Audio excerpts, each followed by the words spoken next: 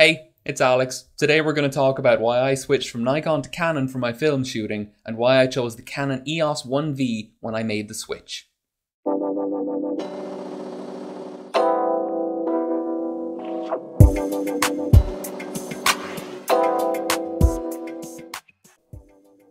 Okay, so in October of 2020, I sold my Nikon F100, even though I love that camera and I do actually miss it quite a lot, and bought the Canon EOS 1V. I do want to add that this is not a full review. This is more of a story, and I will be doing a review about this camera at some point in the future, but that day is not today. There are three main reasons I made this switch. Number one, the Nikon F mount compatibility chart is an absolute mess. It takes almost a degree to try and figure out if your lens is going to be compatible with your camera. Whereas with an EOS camera, math is math. A lens is a lens. It just, if it fits, it works. At the time, I was also using a Nikon Z7 and I had the 105mm f1.4. Beautiful lens, but it didn't work on the F100. None of the film cameras support electronic aperture. And the newest lenses, like the 105 1.4, the 500 f5.6 PF, which fair enough, most people wouldn't buy, but I plan to buy as a wildlife photographer. And even the 24 to 70mm f2.8 VR from Nikon uses an electronic aperture, so it's completely incompatible with the film cameras. Whereas with Canon, I can slap a modern EF lens on the oldest EF SLR body and it just works. 2. As a direct follow-on from that, I really didn't like the 24 to 70 f2.8G. I tried two different copies of it, but it has very bad chromatic aberration. It's not that sharp at the longer end unless you stop down to 5.6 or so, and I don't expect the lens to be tack sharp at its widest aperture, but I expect it to be usable, especially when it's a pro, gold ring, their version of the Canon red ring L lens. For such a professional lens to perform so badly, it really disappointed me, and it also didn't hold up on the 45 megapixel sensor of the Z7 at all. And I had serious issues with compatibility with third-party lenses. I tried lenses like the Tokina 24 to 70mm f2.8, and that didn't work too well on the Z7, so I then would have had to buy one lens for the Z7 and another for the F100, and that just didn't make any sense to me at all. 3. This could be remedied by purchasing a more expensive Nikon F-mount film SLR camera like the F5 or F6, but the F100 just isn't built that well. The rear door is notorious for breaking, and it's a very lightweight and comfortable camera, and I love the size of it. I do miss that, but it wouldn't hold up to the rigors of what I've put the 1V or even the 1D that I'm recording on right now through. It just wouldn't hold up to that. And that's not really a knock against Nikon specifically, but it did play into my decision to switch to Canon and buy the 1V specifically. I also want to talk about three things that I do regret about the switch.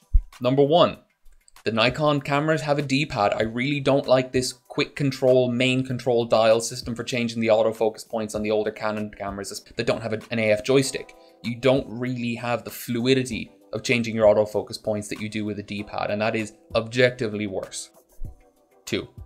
I obviously don't have them side by side, but the F100 is a lot smaller than the 1V. It's a lot harder to carry the 1V around just because it is bigger and heavier. 3. The F100 uses AA's, and that's something that really is a big benefit to it. It's a lot harder to get the 2CR5 batteries that the 1V uses, and they are a lot more expensive.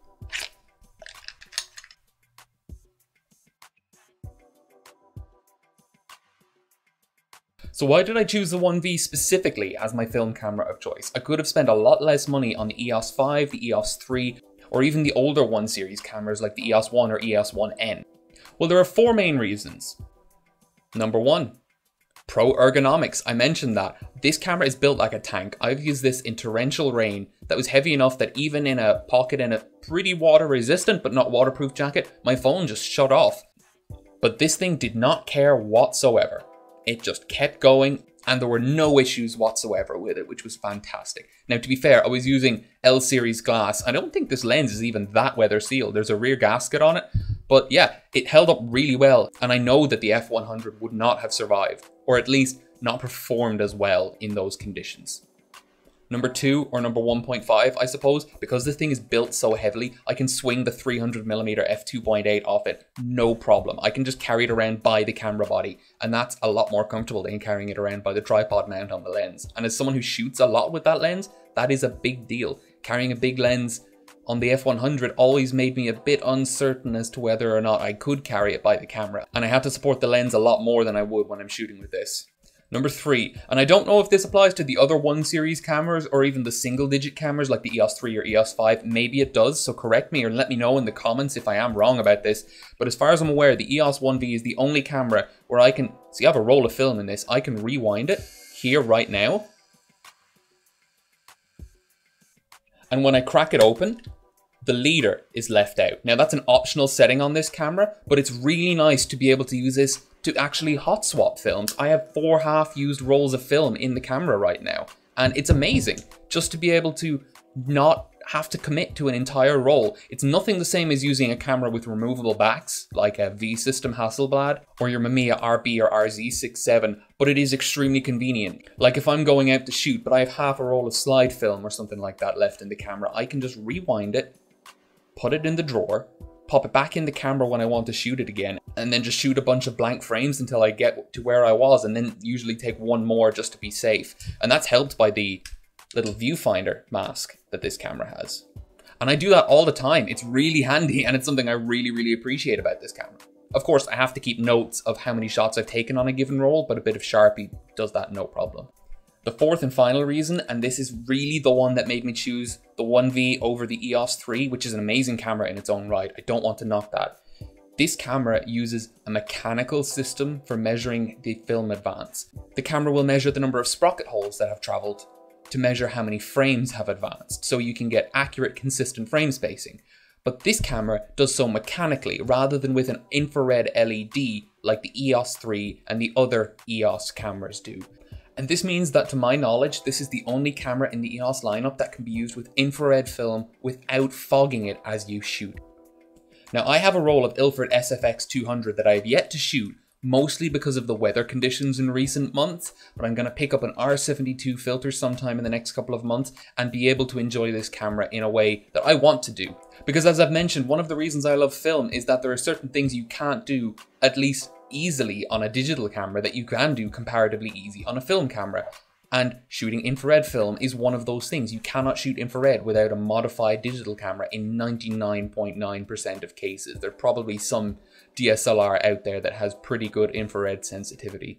But I can do that on the 1V, and that's one of the things that attracted me to this camera over the others.